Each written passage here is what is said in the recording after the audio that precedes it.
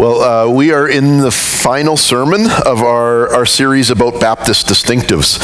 And this one is a little unique or odd, I guess. I've said this before, that most of the time when we preach from the pulpit, we present ideas that we think 90% of you will find interesting or engaging. But occasionally I think it's worth talking about ideas that we know that only 10% of you will find engaging or entertaining. This is one of those 10% sermons. So if you are bored out of your tree, just assume that someone within 8 or 10 positions of you is actually entertained, or entertain's the wrong word, is engaged in what we're talking about. Today we want to talk about a Baptist idea that we share with some other groups, but is actually fairly Baptist. And that is the idea that there should not be a state religion or a state church.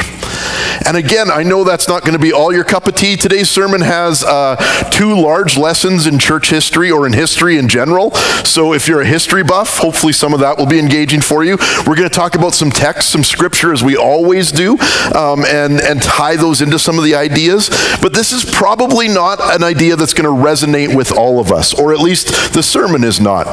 This idea of no state religion or church may seem kind of standard to those of us that live in Canada, but it certainly was not always that way.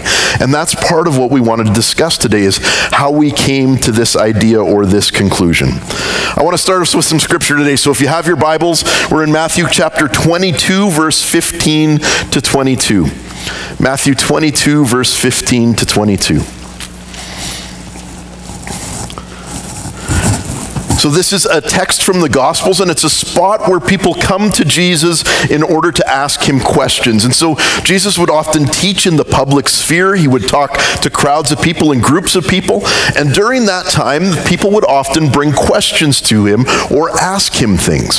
What we see in this text and realize often from what they ask is they're usually fairly motivated in what they're asking. And so they don't do so for altruistic reasons. And this text is one of those times where they have a hidden agenda.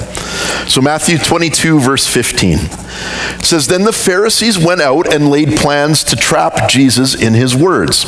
They sent their disciples to him along with the Herodians.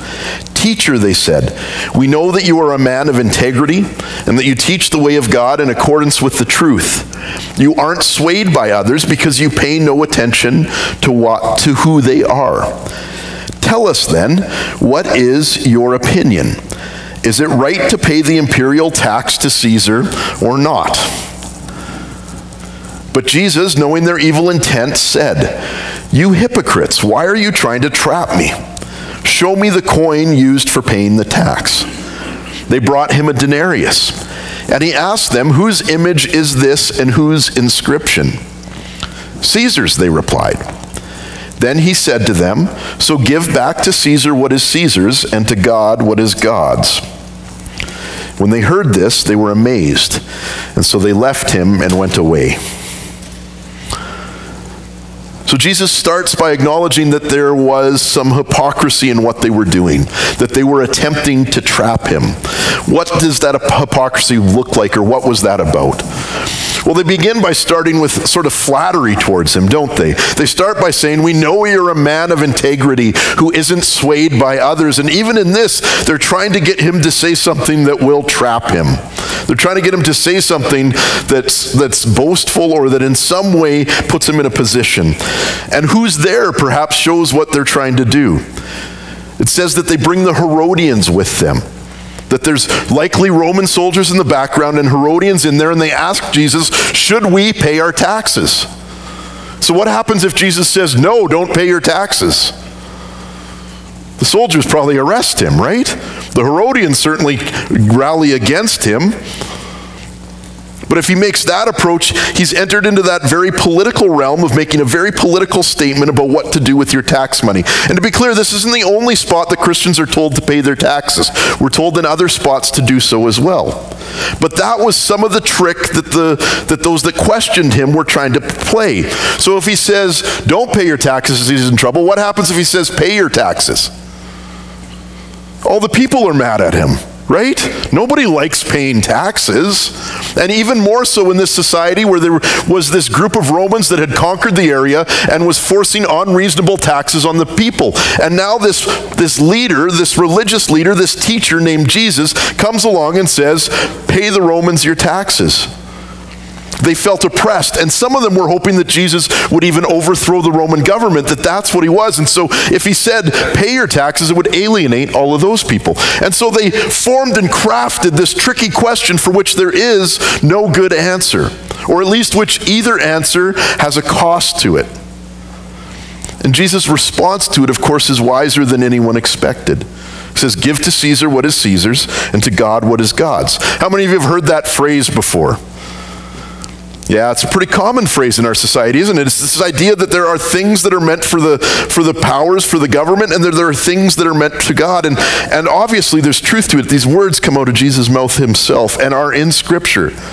And from this, many people, including Baptists, derive that there are things for which the church has responsibilities and things for which the government has responsibilities. And we may at times disagree what those things are, but there's this idea that there are things that fall under government care and responsibility and things that fall under church care and responsibility. Now, this isn't a division between physical and spiritual, because there are physical things that the church is responsible for and spiritual things, and there are physical things that the government is responsible for, and I believe some spiritual things as well. And so there are lines between what we're responsible for, but they aren't just a spiritual, physical line. It's a matter of what is under the church's government or control and what is under the state's government or control. So we see that Jesus is wise in how he responded, but his wisdom runs even deeper in that he responded with truth. So this wasn't just his way of avoiding answering the question. There is truth in the statement that he made as well. It's not just that he's wily or tricky and kind of comes up with this way to avoid it. He speaks truth and amazes them in his ability to not alienate either of those groups or advance kind of what was happening at the time. There are many times where Jesus speaks to his followers and says, the time hasn't come yet for my arrest, that there was a time frame that God had set in place for all that was to happen. And if he had made this strong statement against the Roman government, that timeline likely wouldn't have been followed, or it would have been altered. His arrest would have come sooner. So we see that in this he was wise, and yet he speaks the truth. So we recognize that we do have competing responsibilities in life. And Jesus teaches us continually that we have a responsibility to fulfill those responsibilities to different groups. And so we see this, that there's lots of scripture that talks about your responsibility to your family, right? There's lots of parts where it says, this is what we expect you to do within your family. There's other spots where it talks about what your responsibilities are to your boss, to your church, and all of these have a competition for your time.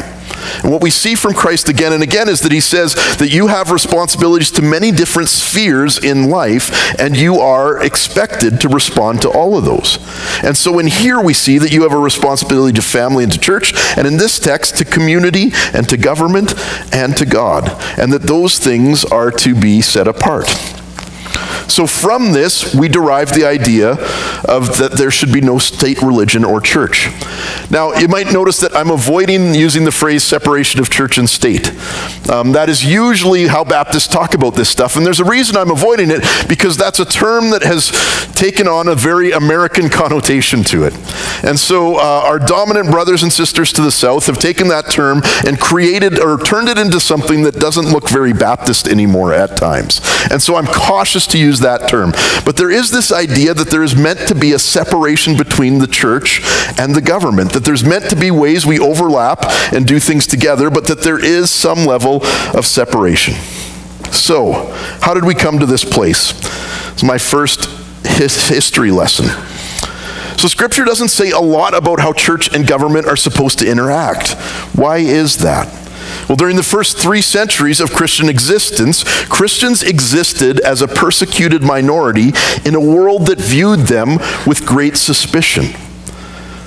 Early Christians saw themselves not as belonging to this world and so unable to commit to political factions. We saw ourselves as strangers and aliens, something separate from this world. And the government was glad to have us on the fringe because of how Christians would upend society, even unintentionally.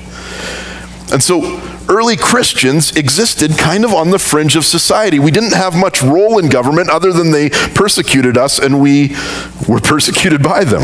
That was what our relationship looked like. And so scriptures don't say a lot about how we are to engage or interact with the government. There's a text here, there's one in Romans. We're called to pray for our government. There are certainly things that it has to say, but it doesn't lay out in detail kind of what that relationship is to look like. A lot of that we extrapolate from texts like the one that we read today. And part of the reason is that the early Christians saw themselves as kind of this separate community, this different group from the rest that lived around them. Now, to be clear, they weren't saying that we should withdraw from society. They weren't acting as sort of Anabaptists do, that we pull out of society completely, for that would have been a denial of their mission. Christ came to save the world. We are called to preach and to baptize, to win others to Christ, to be salt and light in this world. So we're called to be present in this world, not to withdraw from it. But early Christians didn't have sort of a place within government. It took deep conviction to align with this group of persecuted and social outcasts that call themselves Christians. And so there weren't, those that joined didn't have deep connections to government. And Christians kind of define themselves almost as this distinct group that lives within but is not separate. We see one of these even in the language that the different groups used about who they were. So common language for the day was Rome described themselves as the eternal city. This has great implications. They saw themselves as existing for all time, that they would always be present, the final large government of its day. You know what Christians called themselves during that time? Altera Civitas, another city, one gathered from every tribe, language, and nation, that lived within the rest, but were alternate to it, lived separately from them, had different practices. And so they were seen as subversives by this eternal city, because there's this little group among us that keeps behaving and looking differently than we look, that looks to upend us. You know what? One of the early ideas that was often thrown at Christians, how one of the phrases that was used about them as sort of a put down, early Christians were considered to be atheists by the Romans because they only believed in one God. And how dare you be so presumptuous as to assume that your God is the one God? And so they were seen as this thing that is different, this thing that is outside, this thing that is separate. And they, in some sense, saw themselves that way, but felt a calling to live and breathe among the people, to be present with them, to share with them, to suffer amongst them. I think this is some of the idea that we need to reclaim in today's society. Because what we've seen is that the world has shifted past this spot where we were kind of just, we used to have power in political realms, right? Christians once upon a time did, and many of us long for that to happen again. I don't think that's the right approach. We've moved past that to a place where we were kind of tolerated, and now to a place where we're mostly persecuted, much like the early Christians world. But in some ways, we still just long for it to be as it once was, rather than accepting the grace and wonderfulness of who we are now. That there is great cost to becoming a Christian once again, that it probably will cause you to be an outcast, and that we should establish a separate city in some sense. Now again, this isn't, Don Hutchinson calls it an under siege mentality, is sometimes what we develop out of this, and this is not what we're supposed to do. It's not that we're supposed to withdraw because we're under constant attack. No, we're to be present and able to present the gospel to those around us. But I think we're to once again assume that society will not see things as we see things. To set up a section of how we do life that is separate and distinct and holy and set apart. To be sojourners or wanderers in the desert once again. To remember that we are part of this world but not of this world. So this is how the early church saw themselves, who they were, and how they understood themselves. If you want some more on this, this is the greatest book I have read, apart from Scripture, obviously. It's called Another City, and it's got a big title, but it's pretty amazing and describes some of how we are to interact with the world today, I believe. So what happened? What shifted? Something obviously changed in time. We spoke last week about Constantine conquering Rome and what that looked like, how he had a vision or a dream about God and then conquered the city of Rome. But even at that time, Christianity was still outlawed. And so it wasn't until 313 that Christianity was no longer outlawed. And by 380 BC, Christianity was the official religion of the Roman Empire. So what did this mean? This meant that if you wanted to be a Roman senator, or if you wanted to have political power, or if your family had wealth and wanted to increase their importance, there were connections to the church that would bring that about. And so it was helpful to have a bishop or a pope in your family, because the church at this time controlled great wealth all of a sudden. They were part of the establishment. And so if you wanted to advance in life, you needed to be a part of the church, both a member and certainly in the hierarchy. So what did this do to the church? Well, it attracted a whole lot of unscrupulous people to the positions of power, doesn't it? So if you wanted authority or power or money, sometimes the easiest way to accommodate that or define that was to join the church.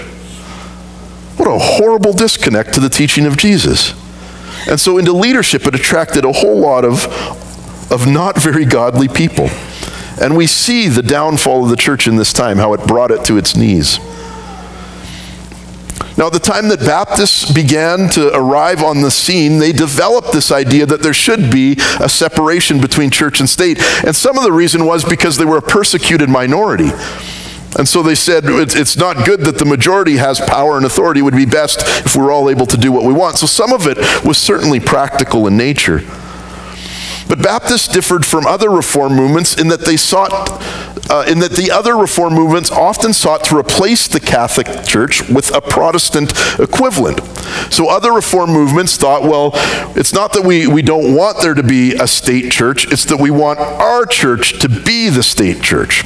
And so this is the language of kind of Lutheran groups and Reformed groups of the day, were that they wanted to become the state church. And what this led to, of course, was the 100 Years' War and many other wars where religion and ownership of land and wealth were kind of tied in as one.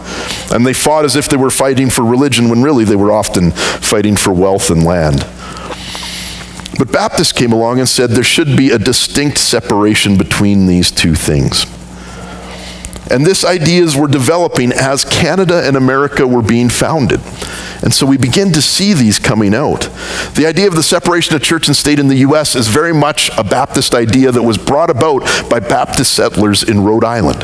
That's where some of those ideas come from. They were very concerned because they just fled England out of persecution, and they just fled mainland Europe out of persecution. They'd settled in the mainland, and they'd settled first in places like Massachusetts and other states that had very set religious practices, either Puritan or Catholic. And they'd been chased out of those places as well and ended up on this little island called Rhode Island. And so out of that, they very much advocated for this idea that there should not be a church state, that we should all be free to choose what church we want to be a part of. Now, Canada's history, of course, is a little different. You love history, don't you?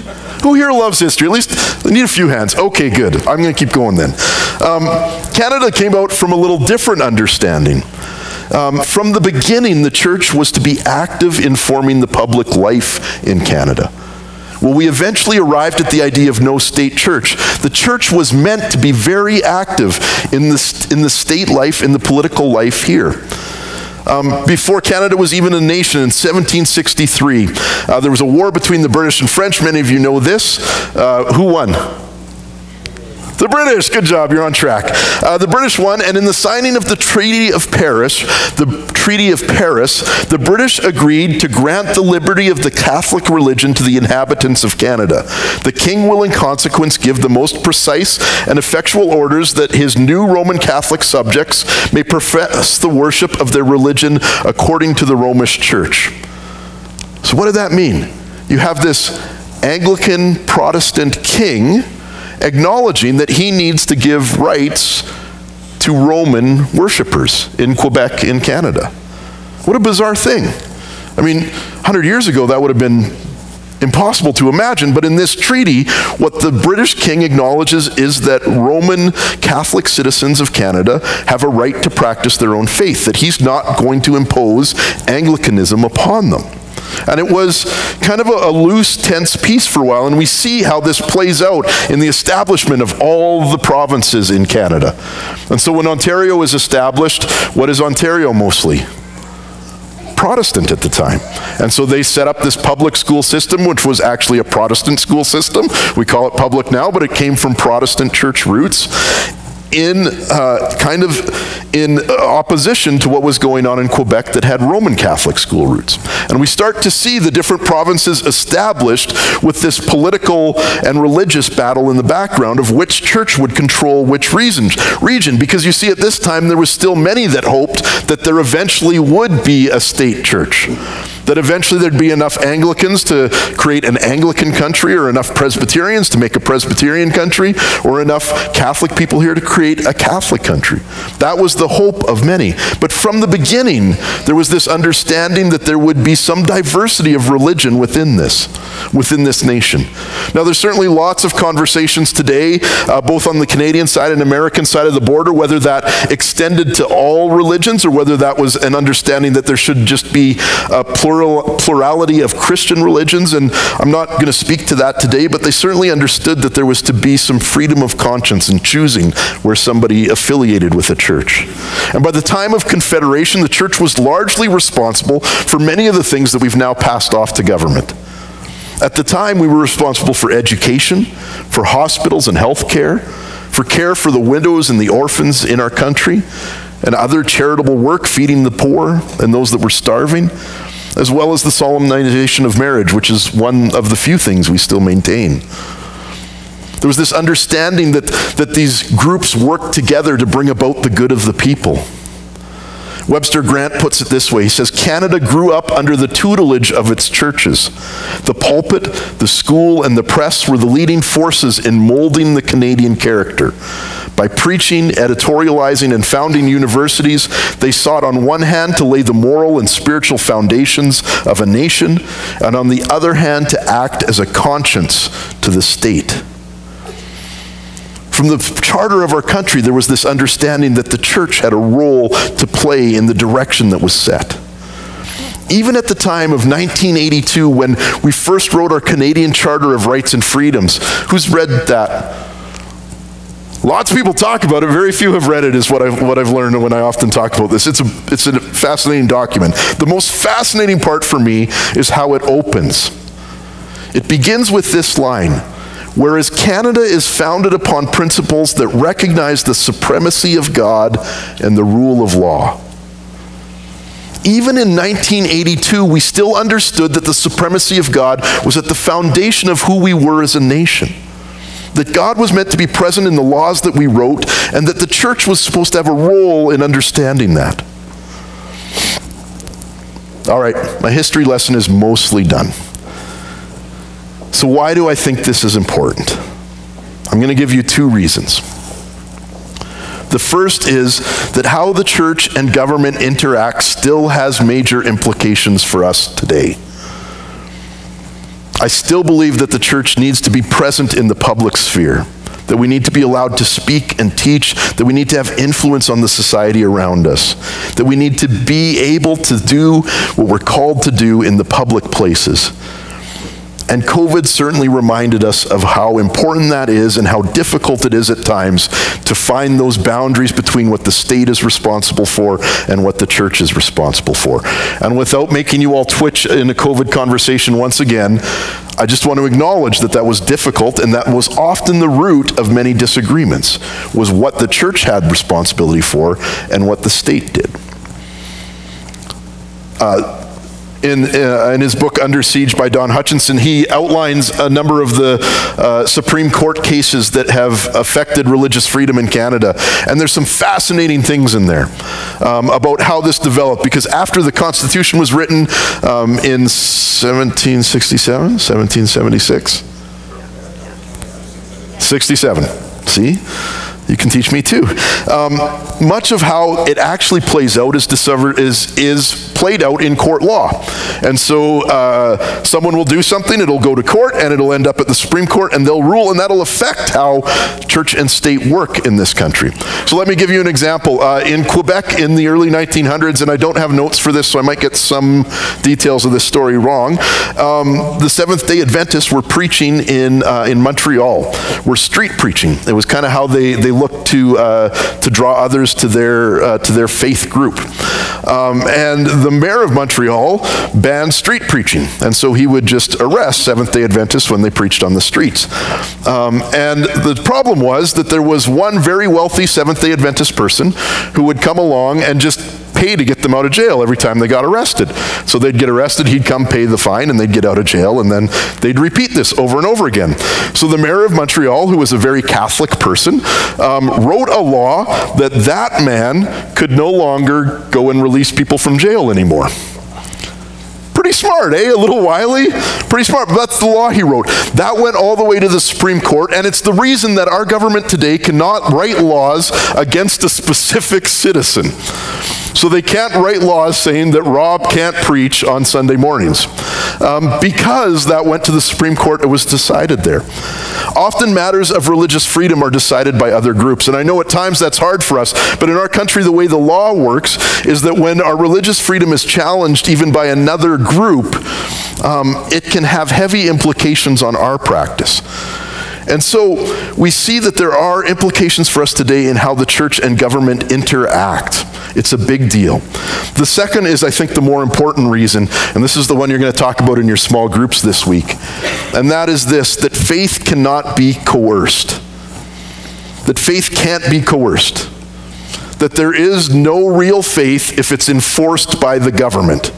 Whether that's atheism or whether that's the practice of Catholicism or whether that's Anglicanism, that's not true faith. The government telling you that you are something does not make it so.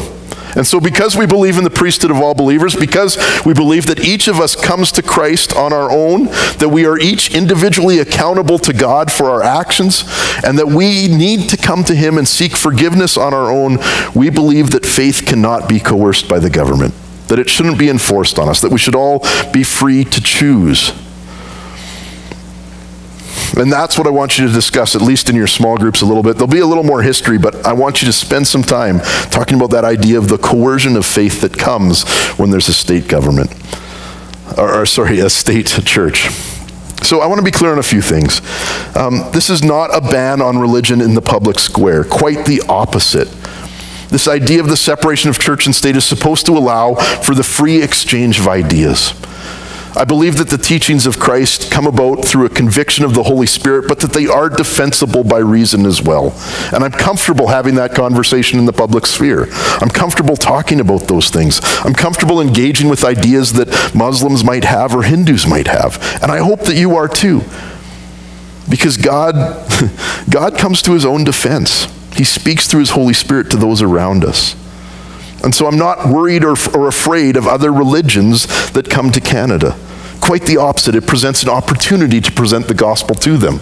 There was a time when we had to send missionaries around the world to reach the peoples of the world. That's not the case anymore, because people are coming here eager and excited to hear about God. I'm glad that I get to present those ideas, both privately and publicly. The second thing that it means for us here is that, well, I will talk about political issues. I will not advocate for politicians from the pulpit.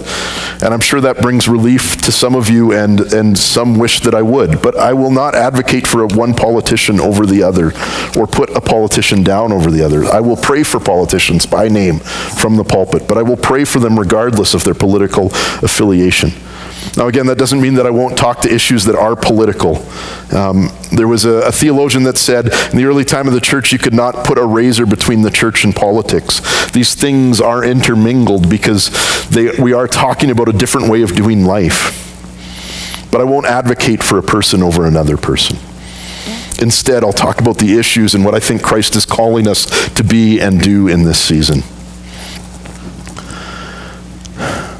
So we have this final Baptist ideal, the separation of church and state, or that there should be no state church. And our main hope in that is that we can each explore the ideas that Christ has presented to us, both through the words he shared, the life he lived, and that is written down in his word. And that we'd be able to freely draw a conclusion about what he says about who we are and who he is, without coercion, without their promise of wealth or power because we make one choice or the other. But that we would instead live as this group that seeks to be faithful followers of Jesus in a world that perhaps at times speaks negatively about us. And that because of that, there wouldn't be an attraction to the gospel for power, but instead out of a need for forgiveness of sins, out of a humbleness, and out of a desire to follow Christ for who he is and what he's done for us. Let's pray together. Heavenly Father, God, I do thank you for the ways that you engage with us. And while these ideas may not be central to your gospel teaching, God, I do believe that they are important because they define how we engage and interact with the world around us. Lord, I pray for opportunity for each of us in the public sphere, at our places of work, on the streets, if possible, in coffee shops, and in our homes and houses, that we'd be able to present the truth of who your Son is. I'm thankful that we live in a nation where we're able to do that. And yet, bizarrely, those in nations that are able to do that sometimes tend to take that for granted and do it less than those that are in closed nations that are forbidden from doing so. So, Lord, give us boldness in presenting your Son, trusting that your Spirit is at work in this world and will convince hearts of who he is. And then, Lord, we thank you for the freedom to make that choice, to make that decision for ourselves, to speak that into the world. In your name we pray. Amen.